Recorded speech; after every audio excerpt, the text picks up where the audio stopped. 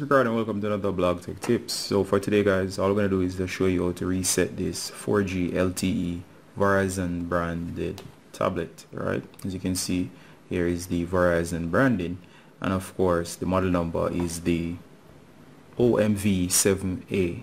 Alright, I'll put that on screen just in case I butchered the name. Alright, so first thing you want to do guys is, if your tablet is on, is just to go ahead and power it down or power it off, as we're about to do right here. Alright, so let's go ahead and hit the power off button, as you can see here, and just confirm to shut down the tablet. As you see, it says shutting down. There, of course, it's shut down. Alright guys, so the key while the tablet is powered off, in order to boot into recovery mode, is to actually hold down power and volume down on this particular brand of device. So that's power button and volume down. You want to hold them firmly, as I'm about to show you guys. So we're just going to hit both, and of course the phone is going to boot up. Of course you'll see a new menu, so it's going to hold it for a while. Then of course I'm just going to let go, keep holding volume down. There you go. We're now into or in recovery mode, as you can see here guys.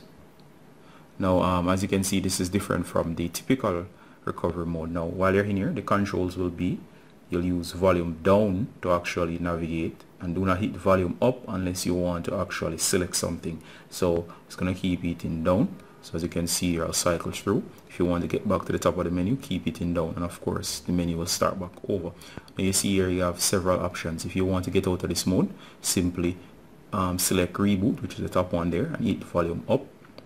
If you want to run a test on your tablet to make sure it's running correctly, you can actually use auto test. You can use the manual test, item test, do test reports, bug tests, and of course there is safe mode in case you want to troubleshoot your tablet. If you want to find version information, you can actually go into version here, and it will give you details on your tablet.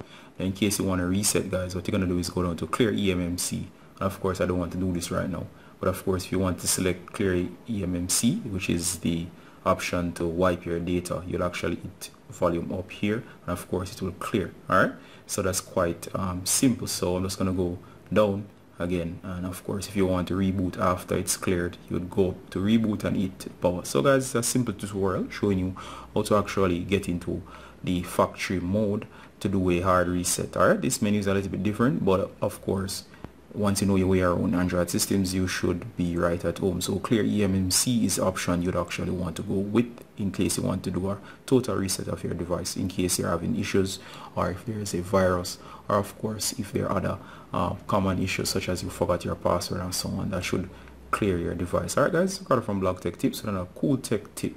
Saying bye until next time. Bye.